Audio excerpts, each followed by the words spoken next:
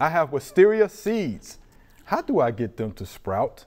And this is from Cat Mom via YouTube. So wisteria seeds. Somebody wants to grow wisteria. Wow. How about that? That's nice. All right. Well, you know, the seeds are after they dry out. You can, before you plant them, you need to soak them in water for about the night before. Okay.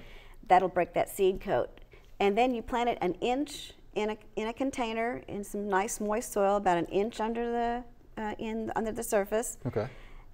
And then it needs, this is the problem. It needs. Here's the problem. Okay. 65 degrees Fahrenheit for 30 to 60 days. Ooh. That's a long time. Ooh. Yeah. So, you know, but you think about it, in the wild, especially around here, we have wisteria growing wild in the woods.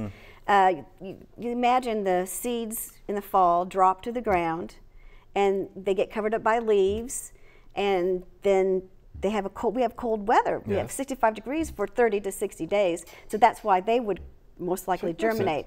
But if you can give it 65 degrees for 30 to 60 days, then it will germinate. Then you have a nice seedling that can take up to 15 years before it will bloom.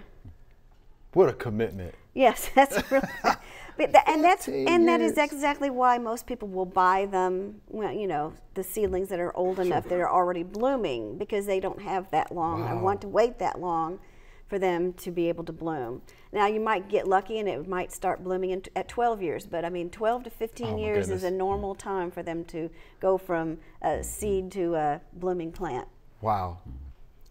How about that? But you know, if you want to do it, that's how you would do it.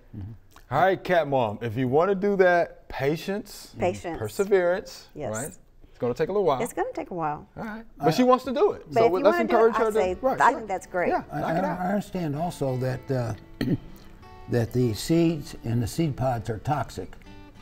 So if you are working around them, wear gloves. Okay. We hope you enjoyed the video. We have hundreds more. To subscribe, just click below.